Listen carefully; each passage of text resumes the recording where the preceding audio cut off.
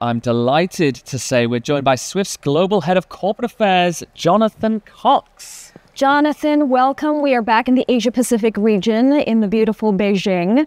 And really, it's the first time that we're in Beijing for the conference. How's it going so far, and what can we expect? Well, we are super excited to be here. The sun is shining, the energy is rising down on the exhibition floor, so it's just fantastic. And, you know, when you think about Beijing, it's the heart of the world's second largest economy, which is also the largest trading partner, the top trading partner for most of the world's countries.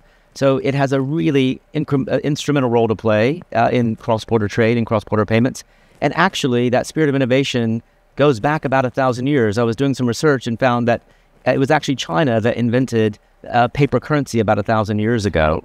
And that spirit of innovation is strong here in China. It's strong across the Asia-Pacific region. And of course, it's strong across our entire industry. And that is certainly on offer here at the event this week. Jonathan, it's great to have you back on Sibos TV. Your presence is always a highlight for us, but the content is, of course, always a highlight for the delegates. So tell us what we're looking forward to hearing about here in Beijing. Well, if you're interested in it, you will find it on the Sibos program. Everything from AI to quantum to ISO 20022, which is going to be a huge theme this week. The industry has one more year to make the migration to this rich data standard. So it's going to be on the standards forum. It's going to be on the main stage. It's going to be on the SWIFT program. So lots and lots to hear about that. But when you think about connecting the future of finance, it's not just about what we do in the industry, but the role the industry can play on bigger macro issues like sustainability, on climate change, on moving forward an inclusive financial ecosystem. So those are also topics that we will see on the agenda this week. That is a really great point. And on that note, I want to pick up on the issue of sustainability. I mean, you look around, the delegates are obviously,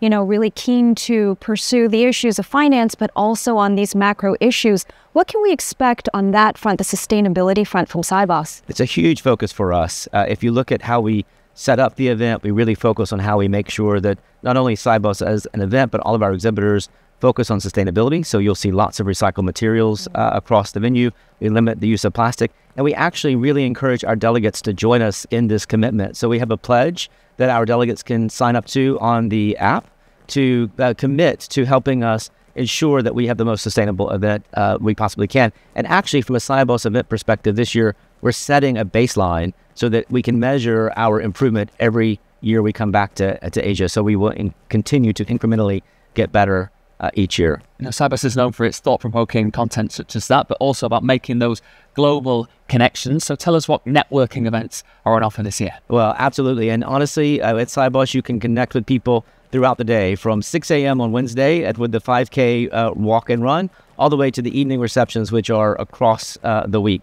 And this year, what's new, we have a new Connections Lounge. So our delegates can go on the app and they can find a time to meet in the Connections Lounge with other people that they may not have met before. So it's a new feature we've added because, as you say, Jonny, it's all about connection here at Sibos as we look to connect the future of finance. Well, no doubt you have a lot of connecting to do. So Jonathan Cox, thank you so much for your time. Really appreciate it.